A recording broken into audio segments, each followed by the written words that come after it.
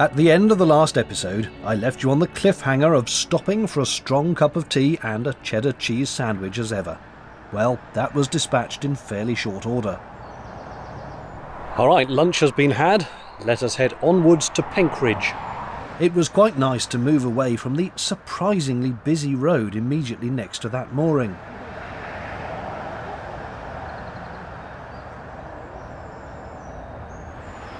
Just around the corner, the road becomes much more visible as it runs right alongside the canal.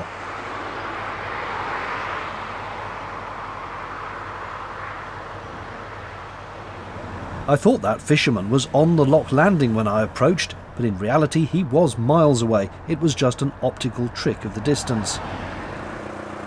How fantastic to have your own private mooring arm alongside your home.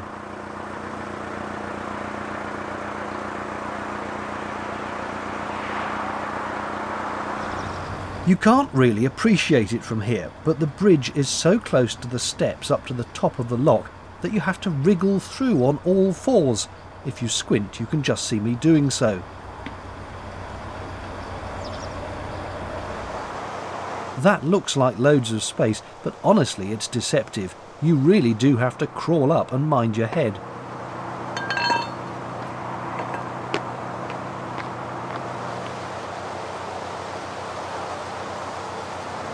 Sadly, this long-established branch of Midland Chandlers has just closed, so no popping in for a few bits as you go past.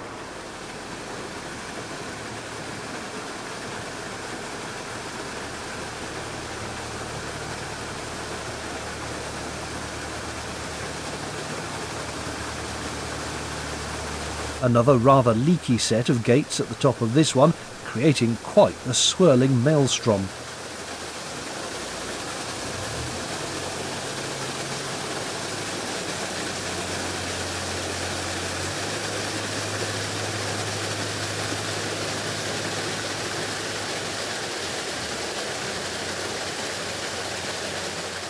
And here I am doing my best Windy Miller impression once again.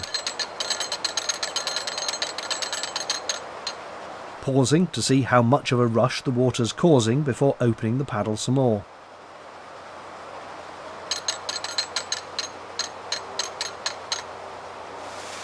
Notice the highly sophisticated microphone rain shield made out of half a plastic washing up bowl.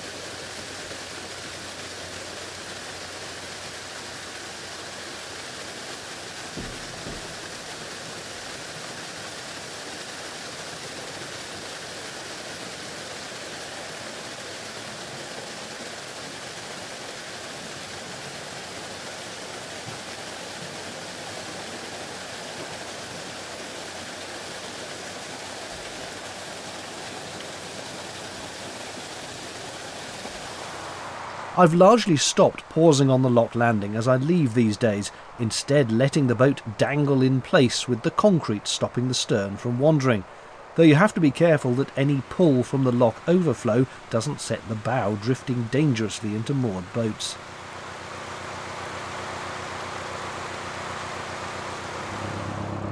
This is Tedsley Wharf, home to a hire firm as well as various boatyard services.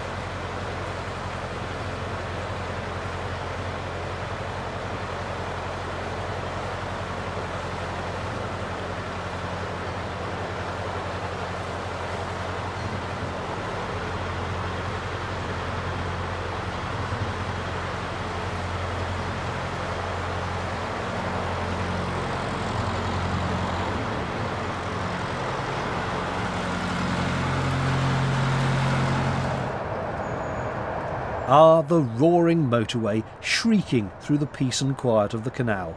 The M6 in this case, taking eager beavers south to Birmingham and north to the north.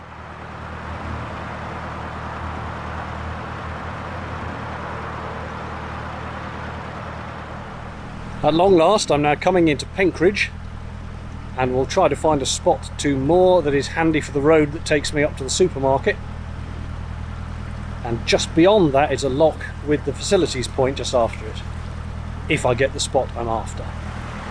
The CRT have suggested it would be rather nice if everyone could pick up even just one item of waste on every canal trip, whether by boat or by foot, so I try my best if I can using the shrimping net. Here's Penkridge, and plenty of space to stop while I nipped to the shops. Right, shopping done, just a few essentials to keep me going. And now I'll fire up the Quattro again, go through the lock, and on the other side there is the facilities point. And after that I will head out of Penkridge. But first, a boat I'm sure I've passed now on several occasions, which sells plants of all sorts, and they were very friendly.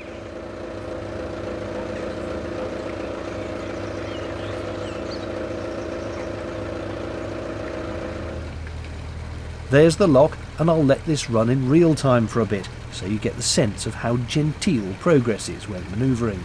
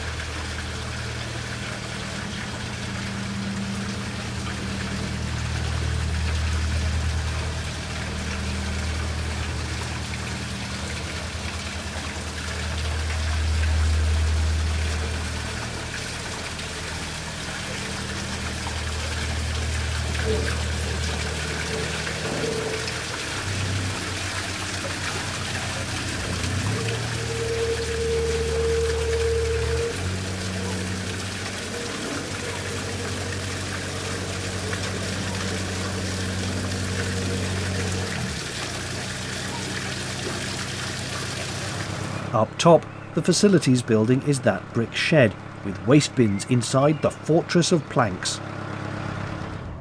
I pulled in and topped up the water tank.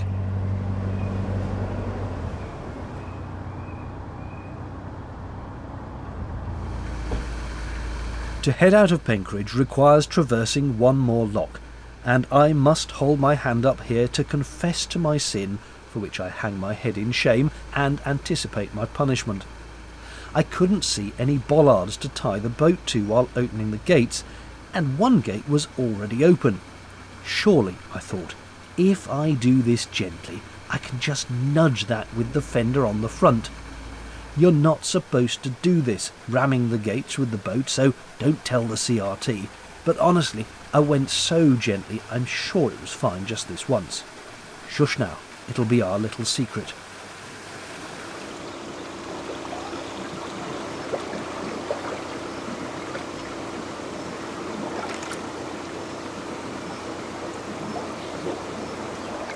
And look, the lock made me a cappuccino as a reward.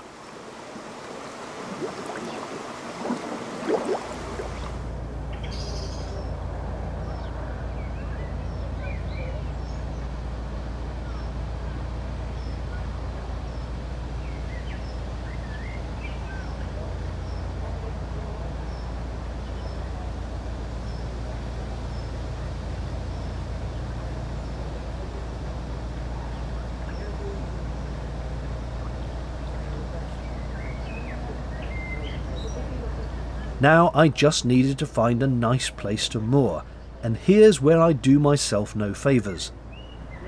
Penkridge is now just behind me, and so we start the bit of boating that I drive myself mad with, because I am the world's most indecisive moorer. I'll see a spot and I'll think, well, I'm not quite sure about that one. There's a bit of a tree, possibly slightly overhanging it. Let's look for another one. And I go on a bit further and, oh no, there's another one that's got more of an overhanging tree. I should have had the previous one. And then I carry on a bit further and, oh, well now, I don't know, it's on a bend or something, or it's a little bit too narrow at this point, or I don't like the look of it.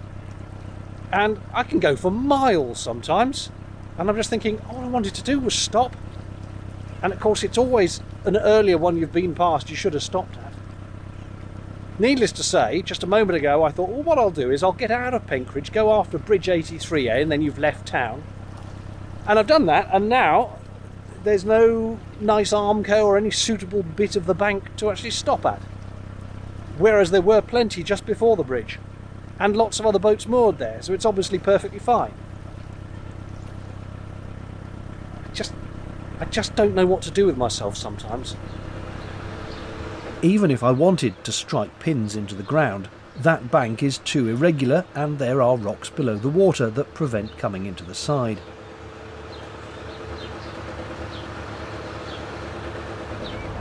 Ah look, it's the Feathered Peril, and with a bridge approaching with quite a small gap, if they didn't get out of the way, there was a distinct possibility of me crushing them with the side of the boat as we went through. They nearly didn't, but at the last minute saw sense, somewhat angrily it seemed.